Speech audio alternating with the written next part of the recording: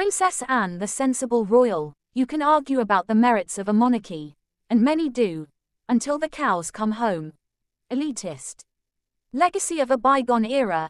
Is it an anachronism in the 21st century? All of these points can be made convincingly. To answer that, you could say that stability and a visionary vision are better than any of the possible alternatives. Point me in the direction of a country in the world where true democracy benefits everyone. Welcome to Royal Realm. If you're new here, please do not forget to subscribe, like and hit the notification bell to remain updated about the British royal family. But putting aside any personal feelings about this, you'd have to be pretty rude not to admire the work of Princess Anne, who was in East Lancashire yesterday. Women are a real machine.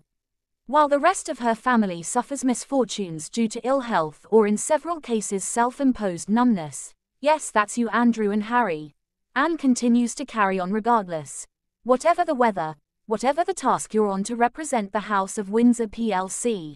Debrett would probably say this is inappropriate and not something to mention about a lady, but we also shouldn't forget the fact that she is 73 years old and shows no signs of slowing down or even pausing to take a breath.